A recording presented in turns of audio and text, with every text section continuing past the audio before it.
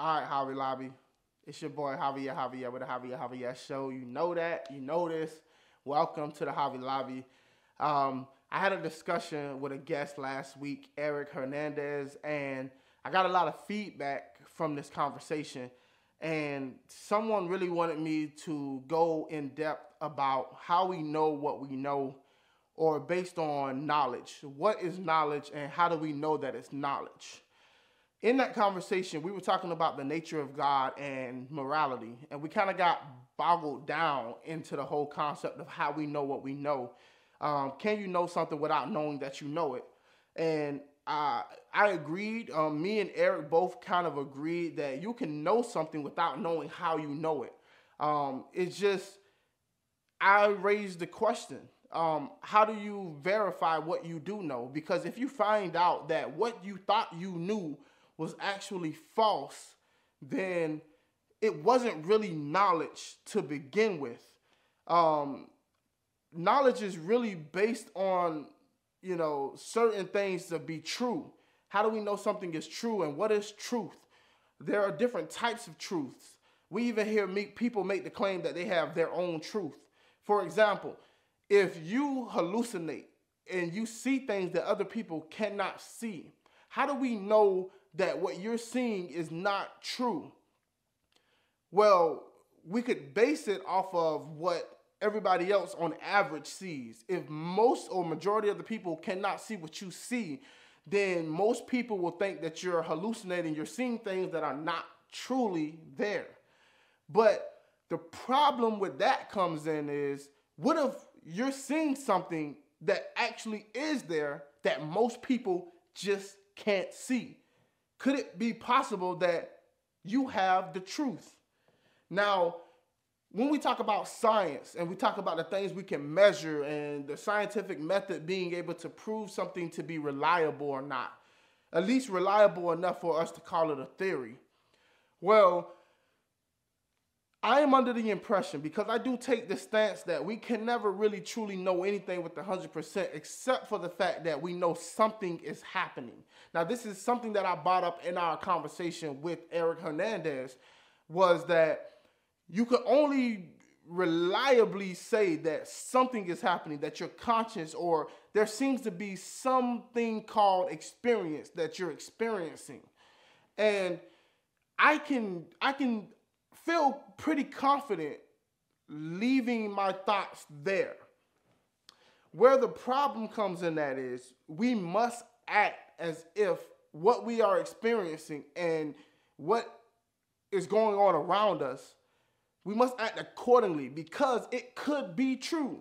It may very well be true. We just can't verify that it's true. Now, in this world, you have to act in that way if you want to be effective based on your desired goals. But when I say verify, now I don't want to get lost and people not understand what I mean. How do you know what you know? And this is a concept where it basically breaks down to, yes, let's say that I am sitting here having this conversation with you on camera and you're listening to my voice. Could one make the argument that that is true, that this is actually happening? Well, I could posit another theory and say, where we're all in a simulation. Many of you have heard the simulation argument that we could all be highly advanced computer systems where somebody else is putting information within the system and we just think that this is real, but it's all computer code. We have examples of this like, The Matrix. We have examples of this like video games. Well, imagine making a video game that's so real that the characters inside the video game don't even know that there's a world outside of them that's making all that is happening in the video game happen. How could that character within that video game ever begin to really know that what he or she is experiencing within that world is true? We have 5 senses. We can smell, we can taste, we can see, we can touch, and we could do things of that sort. And that's how we interact with the world. Now, I know I only named 4, but you get the gist of what I'm saying. And this is how we interact with the world. But how do you reliably trust your senses?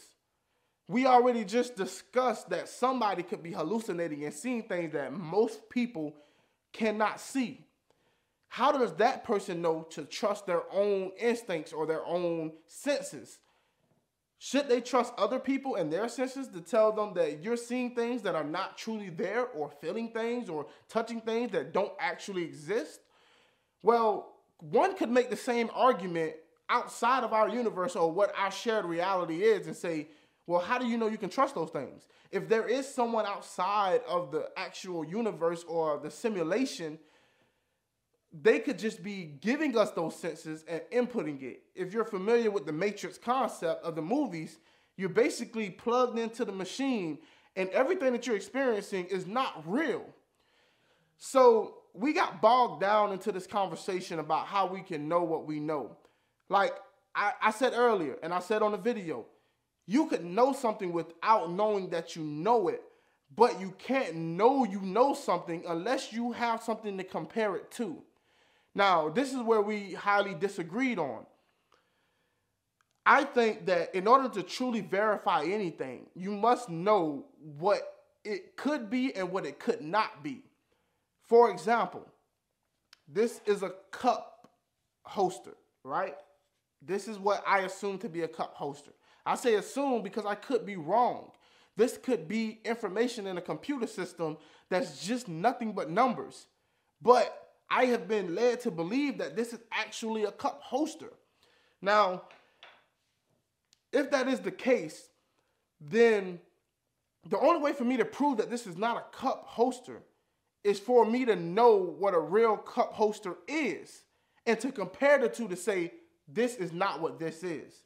Now, Hernandez used an example that if he described his wife to me, I wouldn't need to know what she's not in order to know what she is.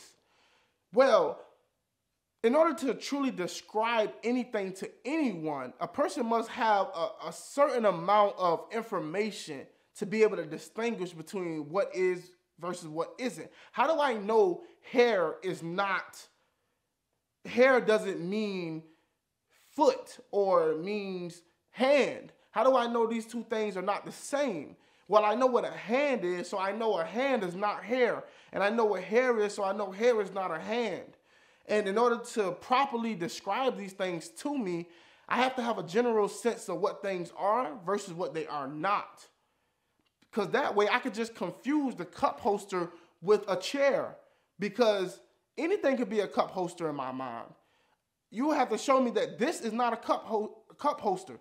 You have to show me that a chair is a chair and why a chair is different from a cup holster.